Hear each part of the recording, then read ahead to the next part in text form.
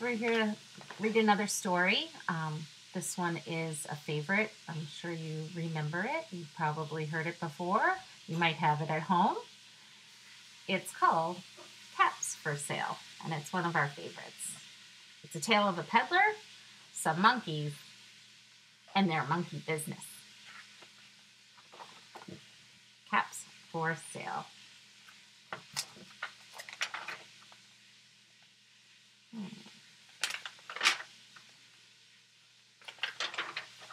There we go. Once there was a peddler who sold caps. He was not like an ordinary peddler carrying his wares on his back. He carried them on top of his head. First, he had his own checked cap, then a bunch of gray caps, then a bunch of brown caps, and then a bunch of blue caps, and on the very top, a bunch of red caps.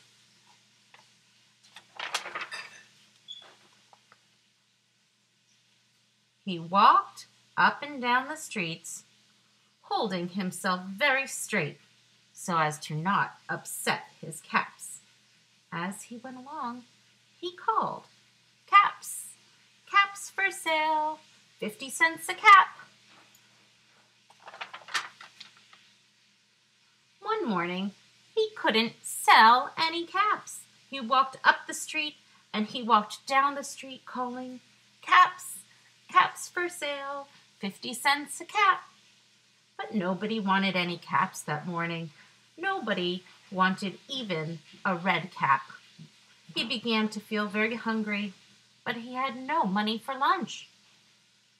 "I think I'll go for a walk in the country," he said, and he walked out of town slowly, slowly, as to not upset his caps. There he goes.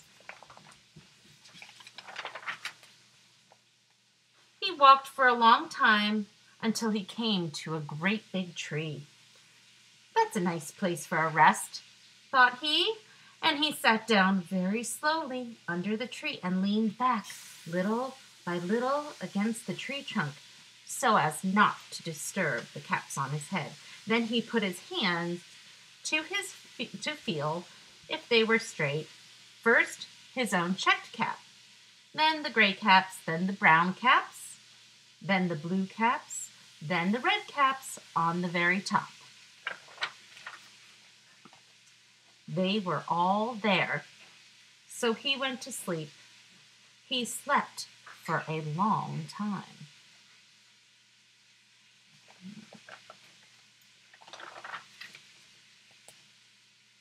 When he woke up, he was refreshed and rested. Uh-oh, what do we see? But before standing up, he felt his head to make sure his caps were right in the right place. He felt his own checked cap. All he felt was his own checked cap. He looked to the right of him, no caps. He looked to the left of him, no caps. He looked in back of him, no caps. He looked behind the tree, no caps. I wonder where they went. Then he looked up into the tree, and what do you think he saw?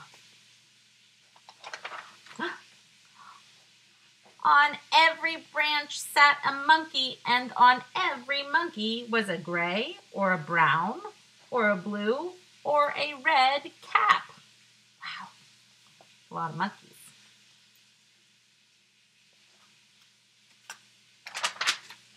The peddler looked at the monkeys. The monkeys looked at the peddler.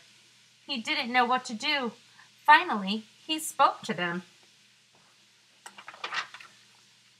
"You monkeys, you," he said, shaking a finger at them, "you give me back my caps."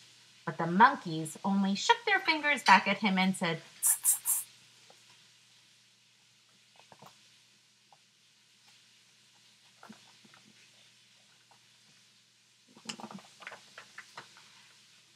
Now he felt quite angry. He stamped his foot and said, "You monkeys, you You better give me back my caps. But the monkeys only stamped their feet back at him and said, tss, tss, tss. Uh-oh.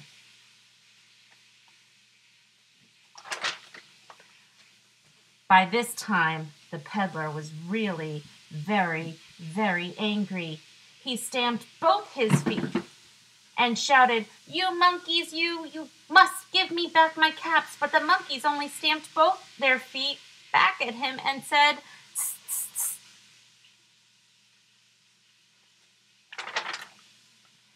At last, he became so angry that he pulled off his own cap, threw it on the ground, and began to walk away. But then each monkey pulled off his cap. All the gray caps and all the brown caps and all the blue caps and all the red caps came flying down out of the tree. So the peddler picked up his caps and put them back on his head. First, his own checked cap, then the gray caps, and then the brown caps, then the blue caps, then the red caps on the top. And slowly, slowly, he walked back to town calling, "Caps, caps for sale, 50 cents a cap." The end. Thanks for reading with me today. See you soon.